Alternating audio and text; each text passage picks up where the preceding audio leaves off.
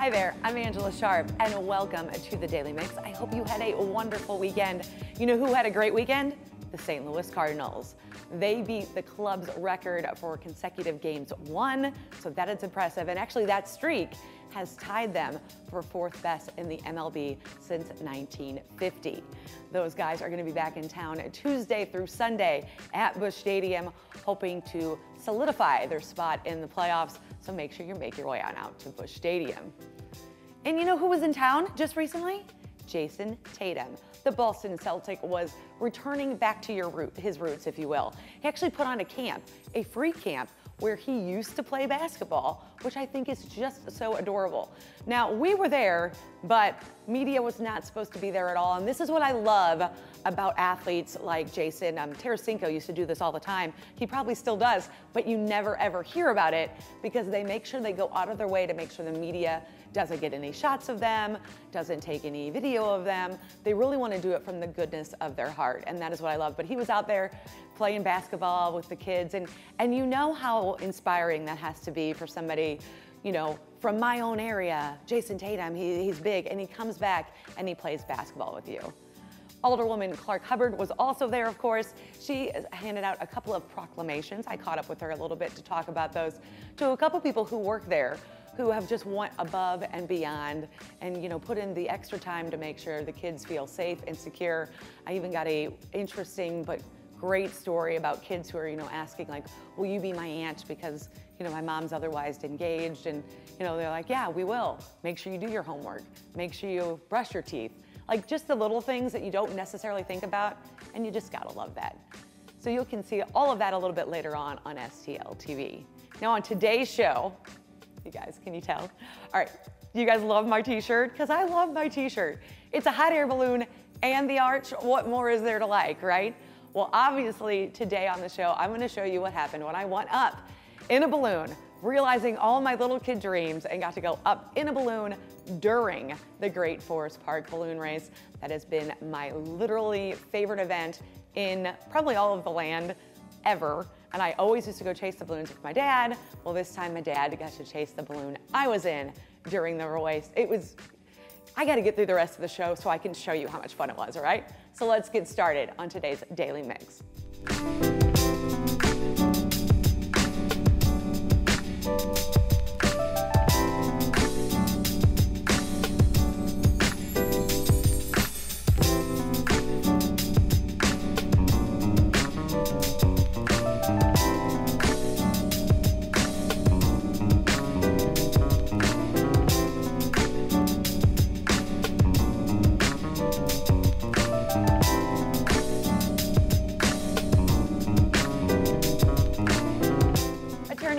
Hamilton begins work this week in her new role as St. Louis City Councilor. Appointed by Mayor Jones earlier this month, Hamilton is the first Black woman to serve as City Councilor. And just last week, Mayor Jones announced the appointment of Frederica McGlown as Director of SLATE, the St. Louis Agency on Training and Employment, and Bethany Williams as Street Department Director. Williams will be the first Black woman to lead the Streets Department. Both are expected to take over their new roles within the next 2 weeks. Now, of course, when you think of streets, you think of the big trucks, right? And if you love big trucks or have a little one who does, then the Magic House has something for you. This weekend, they're hosting 2 big truck days. This is your chance to get up close to a giant crane, a bucket truck, sleeper cab, forklift, fire truck, and so many more. The tickets will include a hot dog meal, a construction hat to take home, private playtime in Triketown, and all-day admission to the Magic House, which is super cool. Big Truck Day will be rolling this weekend, October 2nd through the 3rd, from 10:30 to 2:30 both days.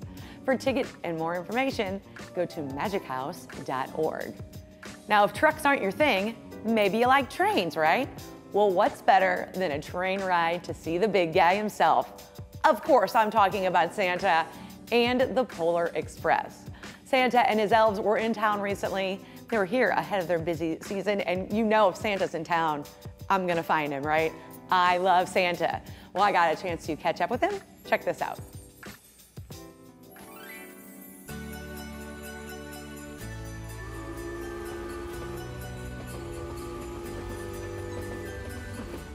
I have Cameron Schofield, the Director of Fun, here with me. I'm so excited we've dubbed you Director of Fun, actually. Oh, I love it. We've got so much fun to be had here at St. Louis Union Station, and it's a great position to be in, so we're excited. And we are here for a really important reason. There's all sorts of awesome people behind us. You're starting to sell tickets for the Polar Express. That's right. We're super excited to bring back live trains again this year here at Union Station. The Polar Express is back, full steam ahead, and it's going to be a great holiday season. For somebody who maybe doesn't know what this experience is like, is what they'll find out, what they'll see. Yeah, absolutely. So during the Polar Express experience, they're going to come to Union Station. They're going to get an amazing view into the depot where there's fun games and activities and a photo opportunity, and then it's off to the North Pole, and it's a 45-minute train ride. The trains, like I said, do leave the station, and all throughout the time to the North Pole, we're singing the hot chocolate song, we're reading the story, we're eating cookies and drinking hot chocolate, and it's just so much fun. And once we get to the North Pole, it's all about the big guy behind us here. Yeah, we need to get our tickets. So, like I said, these tickets go fast. Tell people where they can go purchase their tickets, how they can get those. Yeah, absolutely. So you want to visit stlthepolaexpressride.com. You can also give us a call at 314-942-6942. Book your tickets with an agent there, and we've got everything from individual tickets to room packages that include tickets and an overnight stay in the hotel to decorated suites and everything in between. So it's a lot of fun. Oh, I love this. A decorated suite, an overnight stay, and the Polar Express. Well, you can't beat that. It's the best holiday tradition in St. Louis, and like I said, we're just so excited to have it back here at St. Louis Union Station. This is wonderful. Thank you so much, Cameron. Thank you. Let's go check out Santa. You ready? Let's go. Let's go.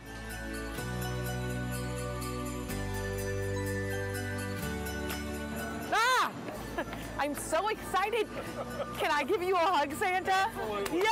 Oh my goodness, yay! Hi, Santa. Hey, and how are you? I'm so great. And Mr. Conductor, hello. Oh my goodness. And a fancy little elf with your, okay. Are you guys so excited for the Polar Express? Absolutely. You kidding me? Oh, this will be so fun for everybody. All right, so I already saw a couple kids stop. Oh yeah. It's a little warm, a little early for you to be out here. That's right.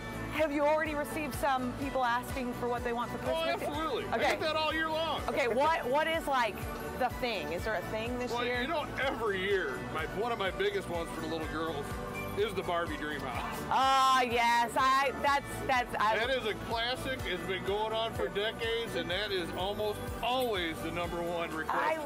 Well, it's because even me as an adult loves the Barbie Dream House. Told you. Great. Well, I'm so excited. Tell everybody to make sure they come on out to the Polar Express. Oh, absolutely. You guys need to come on out and see us and take a trip to the North Pole. And we only have one rule: never ever let it cool. I am so glad the Polar Express is back. Now, the first time I ever went, I took my niece and my nephew last year, but because of COVID, the trains were stationary. So I'm even more excited that the trains are going to be moving. That's going to be a ton of fun. I'm definitely writing down on the list of things I can do with my niece and my nephew. Now, if that has you feeling in the Christmas spirit and you're ready to jumpstart your holiday shopping, you're going to want to check out the Best of Missouri Market this weekend. Nearly 100 vendors will be at the Missouri Botanical Garden offering custom jewelry, crafts, and other handcrafted items, native plants, locally produced food, and so much more.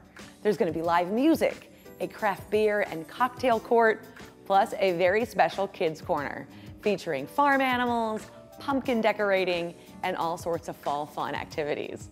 The Best of Missouri Market runs this Friday through Sunday at the Missouri Botanical Garden. All of the details can be found at mobot.org. You're definitely going to want to check that out. That's going to be a ton of fun. This weekend also marks the return of barbecue, beer, and bands to downtown St. Louis. That's right, Q in the Lou is back, along with some of the world's best pit masters. Come on out to Keener Plaza to grab a bite to eat and enjoy live music, cold drinks, and more. It's free to get in, and food and drinks will be available for purchase, or you can buy a Q Pit Pass. That is for all you can eat and drink. That sounds like the way to go. The 6th annual Q in the Lou runs this Friday through Sunday. For a full lineup, pit passes, and more, go to qinthelou.com. I love barbecue. That's going to be great. Next weekend kicks off the return of the popular ghost tours at the fabulous Fox Theater. Explore the untold history of the many ghost stories and unexplained events that have been reported throughout the theater's 90-year history. And go behind the scenes and see what happens after the shows have closed and the lights go dim. The tours will be limited to 16 people per group, and guests 12 and older will be required to show proof of vaccine or negative COVID test to enter. The tours start next Saturday, October 9th, and run the weekends through October 31st. You can find a full list of dates and times, tickets, and more info at fabulousfox.com. The annual SSM Health Foundation St. Louis Gala also returns next weekend. This year's theme is Rise. You can join them and rise together to support SSM Health community health programs and help those who need it most by addressing the root causes of their health issues, like food insecurity, unemployment, and poor access to care and transportation. The gala will be held next Saturday, October 9th, downtown at the Hyatt Regency. For tickets and more information or to make a donation, visit give2ssmhealth.org/gala. Now, I like their little logo there, right? It's Rise and it's got a hot air balloon, and I've got a hot air balloon because I'm so excited. I hope you can feel how excited I was to be there that day at this piece. This was so great. The Great Forest Park Balloon Race, literally the best event in town, and I got to go up during the race. Check this out, you guys. I'm so excited.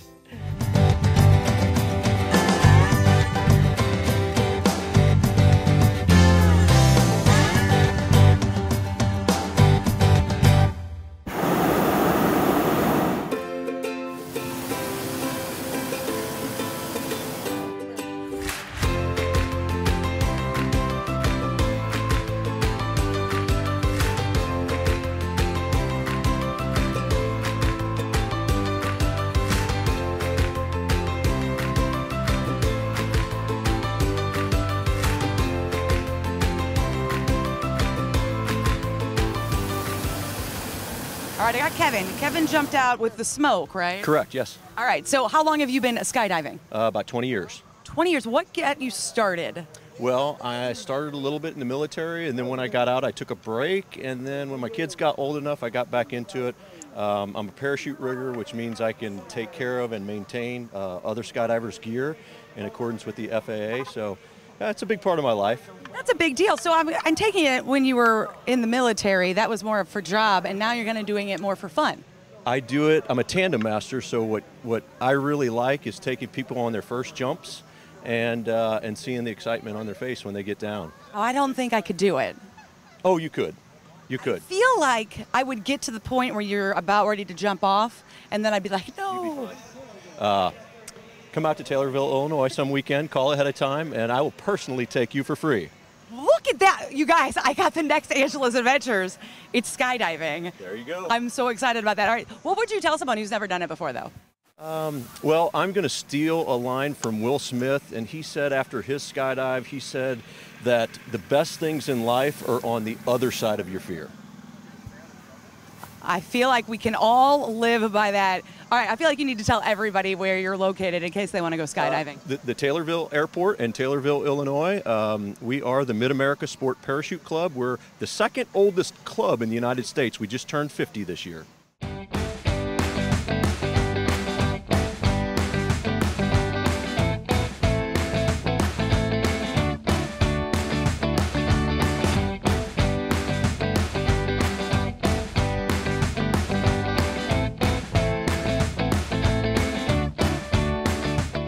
Bunch of people out here waiting for the balloons to go up at the Great Forest Park Balloon Race, but these ladies, they seem like the party ladies. You guys are the party group, aren't you? That's right. That's right. Okay, so where are you guys from? North County. North County. And how often you guys come to this? I'm not from North County. Where are you from? By the Missouri Botanical Garden. Oh, okay, so you're pretty close to here. We come every year. You come every year, and so who, are you guys related? Do you know each other? How does this work? Sister. I'm just we just met her today. Wait, I'm sorry, you just met her today? So you were up here by yourself and they were like, come hang out with us? Yeah. this is what I love about this. You can apparently make new friends out here at the Great Forest Park Balloon Race. So you guys are making new friends. If you come every year, what's your favorite part? When the balloons go up. When the balloons go up. Do you kind of feel like a little kid when they go up? Like you get a little bit like excited and... Yeah, usually get excited about it. It's a hot day, but you guys have it situated real nice. You brought umbrellas, so I can tell you guys are prepared. Yeah. Well, they come all the time. It's my first year. I usually watch it from my house. Oh, yeah, because you could see them kind of go up from your house. Right, exactly. But you came out today. Now, what do you think of all the other festivities that go along with this? I think it's great. Yeah. I could have rode my bike up here. I'll be here every year now. There you go. She's going to come every year. She's so popular, she's taking phone calls while we're doing this interview.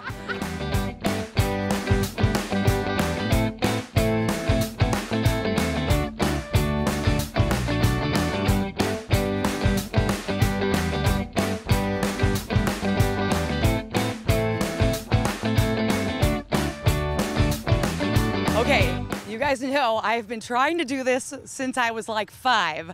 I've always wanted to be in a balloon during the Great Forest Park Balloon Race. It's come to that time, and this right here is Preston Gebhardt. He is the pilot who has been stuck with me, so I apologize, but thank you for letting me come with you. Absolutely, looking forward to it. Should be a great night. So how many times have you been here to the Great Forest Park Balloon Race? As a pilot, this is my 4th year as a pilot. Coming here and helping some friends. I've been here about 8 years because they wanted to get me down here, and so you've got to come to this event. And I came. I'm like, this Forest Park has turned into my favorite event. I love to hear that. That's kind of one of your favorite events. Now, obviously, 2020 was 2020, and then in 19 they didn't go up because of wind. What are we thinking today? Because I have my fingers crossed. Right now, knock on wood, fingers crossed, the weather looks fantastic tonight. That is what I love to hear. Now, that's another thing. When you're up there, you don't really have too much control, right? I mean, you can kind of move, but you don't have really control when the wind takes you. No, you're at mercy at the wind, but then when you get up there, you can just, with the other balloons, you can see what kind of direction, because we could be 100 feet in the air going straight east. We jump up another 100 feet, we're going straight south. We just kind of adapt and make our flight path kind of the way we have it, and we kind of keep an eye on each other and see what everybody else is doing at different altitudes, and we just adjust, fly, and find a good spot to land.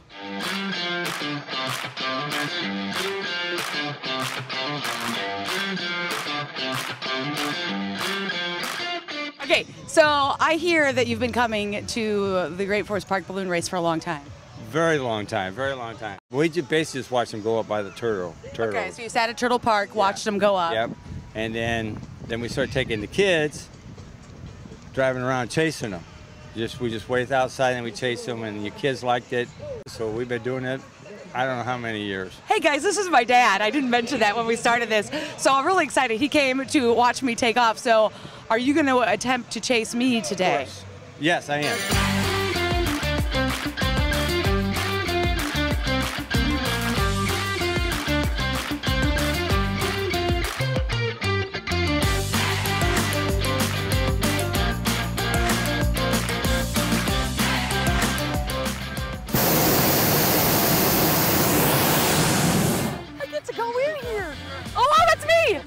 Okay. I'm so excited. I am so excited right now. Okay. Okay, just hold on to those. We're gonna hold on. Hold on if I'm gonna hold on. Oh my God, this is so cool. I'm good.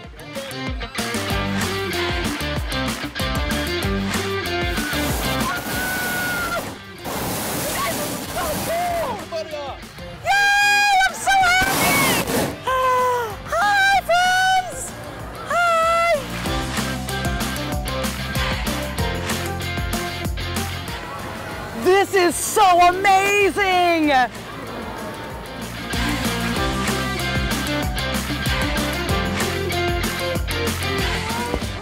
Thank you so much for taking me on this ride. This is so amazing. I cried a little, but not a lot.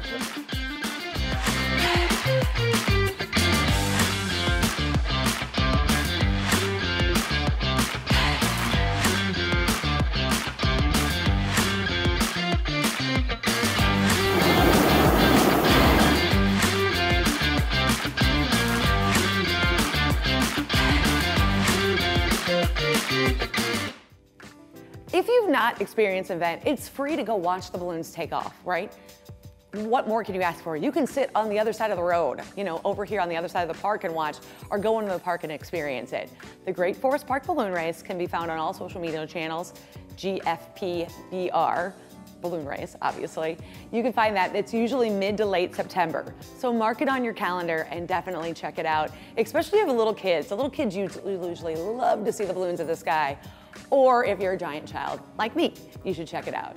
Now, after you check that out and mark that on your calendar, make sure you're following us on Facebook, YouTube, Twitter, and Instagram. You can even drop us a line at thedailymix@stltv.net. Let me know what my next adventure should be. Why not? Tell me what you think I should do. That's going to do it for the Daily Mix. We keep it right here on STL TV and Experience St. Louis. I'll see you next time.